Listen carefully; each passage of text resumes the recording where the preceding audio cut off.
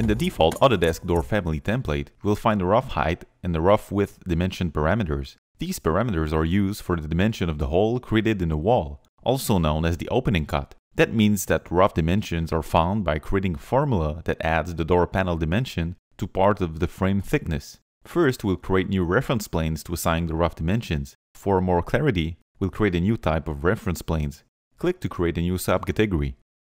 Call it rough. Assign a red color and use the standard aligning line pattern type. Create 3 new reference planes around the current door. Now create a new dimension between the 2 new vertical reference planes in the existing central one. Click on the EQ button. Create another dimension from the ground to the new horizontal plane. Create a final one between the 2 red vertical planes. Assign the rough width and the rough height labels to these dimensions. Now let's modify the extent of the opening cut. Select the cut by placing your cursor on these edges and toggling through the options using Tab. Click on Edit Sketch. Use the Align tool to move each purple boundary line to the red reference planes. Ignore the warning by clicking on Remove Constraints. Make sure to click on the lock icon. When you are done, click on the green check. Now go to the Family Types menu.